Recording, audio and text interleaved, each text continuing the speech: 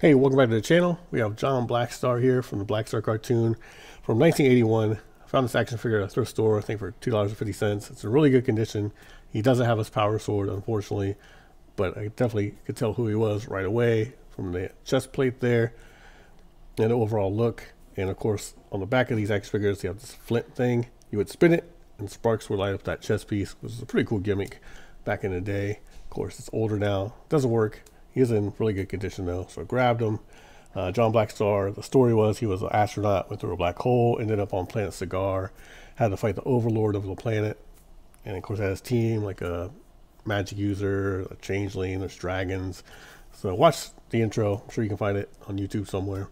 And you may dig it and try to find the series. So I did like it. I thought these action figures were cool. It was cool to find this guy. So well made, stands up pretty well. Everything's intact.